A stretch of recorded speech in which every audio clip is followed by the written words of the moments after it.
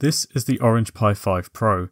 It's an ARM-based SBC featuring the RK3588S system on a chip, which has 4 ARM Cortex-A76 cores, 4 ARM Cortex-A55 cores, a Mali G610 GPU, and the board is available with either 4, 8, 16 or 32 gigs of LPDDR5 RAM. I have the 8GB version.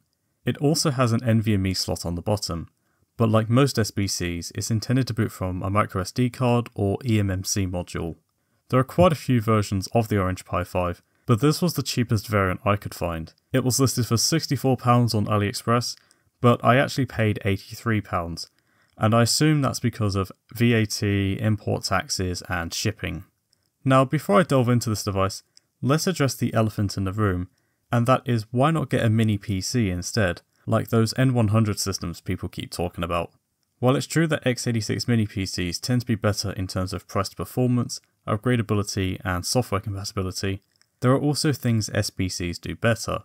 For example, they tend to be smaller, more power efficient, and have GPIO pins, meaning SBCs bridge the gap between a computer and a microcontroller, so the device you should buy really depends on your use case. In my case, I bought this SBC because I wanted to test the capabilities of Linux on ARM and tools like Box64 when given access to a more powerful SoC.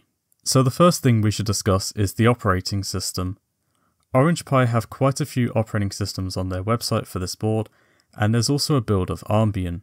But the OS that worked the best from my testing is Joshua Reek's Ubuntu Rockchip, and the reason is because it comes pre-installed with the Panfrost graphics driver, which uses hardware rendering, whereas the default LLVM pipe driver uses software rendering, which is good enough for basic desktop usage, but it's not as good when it comes to more graphically demanding tasks. Orange Pi OS also comes with the Panfrost driver, but when I used that image it kept freezing and I'd have to reboot the computer every few minutes, which was really annoying and eventually I just gave up on it. I'm running Ubuntu Rockchip from a 128GB microSD card, and I'm using a 240GB NVMe drive for extra storage. I don't know if it's possible to use the SSD on its own, but what you can do is use the microSD card for the boot partition and use the SSD for the root partition. It might be possible to get Windows 11 running, but I didn't look into it because I have no real need or desire to use it. In terms of general desktop computing in Ubuntu Rockchip, it's honestly very smooth. It doesn't feel like you're using an ARM-based SBC, it just feels like a regular x86 PC running Ubuntu. Normally when I look at SBCs, I use a window manager like i3 or Sway instead of a full desktop environment, but with this SBC I didn't really need to. You'll have no problems using the LibreOffice suite and browsing the web with Chromium. I had no problems watching YouTube at 1080p or even 4K. There are a few drop frames here and there, but it's still watchable. And for me, the main limitation is my internet speed. The first thing I did after installing Ubuntu was install Pi apps. It was originally made for the Raspberry Pi, but it does work on this system. I compiled Box64 myself, but I used Pi apps to install Box86 and Steam, because Steam is a 32-bit application on Linux. Unfortunately, I couldn't get Steam to launch, so that means I was limited to games from other places. Speaking of which, let's talk about gaming. I first started with Super Tux Kart, a fairly basic 3D FOSS game where we have no problems reaching 100 FPS at 1080p low. Next I installed Minecraft, version 1.12.2 to be more precise. When I looked at the Raspberry Pi 5, I used the third-party Prism launcher, but Prism Launcher didn't work on this machine, so I installed GD Launcher through Pi apps. In a single-player survival world with fast settings, you can quite comfortably play at 1080p. I didn't lower the resolution and I didn't install any performance mods, so this should represent a worst case scenario. I then installed Doom 3, where again I ran it at 1080p low. I do own the full game, but to save time I'm just using the demo. This was also installed through Pi apps. Now on to some x86 games running through Box86 and Box64. The first of which is Helltaker, and it runs flawlessly.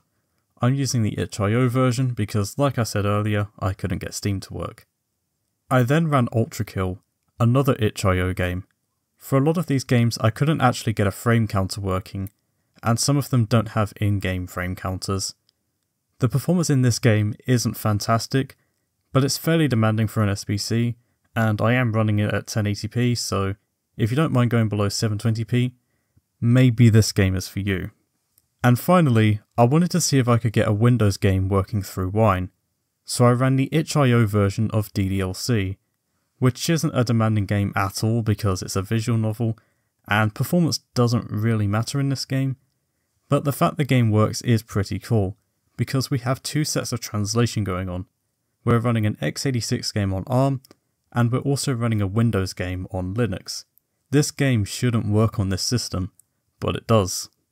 There were a few games I tried to get working, but didn't have any success with, those being Osu and Trackmania. I was able to launch the Heroic Games launcher, but I couldn't get any games installed for some reason, although to be honest I don't expect them to run anyway. Okay, well that's all fine and dandy, but what if you're not a gamer? Well, let's look at some other intensive applications. I was curious what it would be like to run a virtual machine, so I tried to install Windows XP through QEMU and Virt Manager. The first time I tried this, I just used regular Windows XP, but it took forever to install because Windows XP wasn't designed for ARM, and so we have to emulate an entire operating system. The second time I used an unofficial bootleg of Windows called Micro XP. It still takes a while to install, but once you've installed it, it's not too bad once it's booted up. I then tried to do a bit of video editing in Kdenlive using some completely random files for testing. It rendered a 1080p 30fps video that was around 5 minutes long in 3 minutes and 21 seconds. I was honestly surprised by how well it did. Yes, it's a very basic video, but the experience of playing around with the software was very smooth. I managed to install Blender, but when I launched the program, it just showed a black window and immediately closed. However, people have gotten Blender to run on a Raspberry Pi, so I think it should be possible on this thing. Finally, I tested FreeCAD with the ARM64 app image. Admittedly, I'm not a CAD designer, so I don't know how to use this program, but I had no problem spinning a random model around. I also measured the power consumption of the system at idle and the system under load, and we peaked around 11 watts. Overall, I'm very impressed with this system.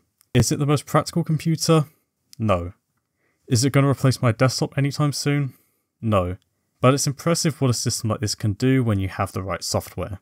That's it for today's video, and until next time, cheerio.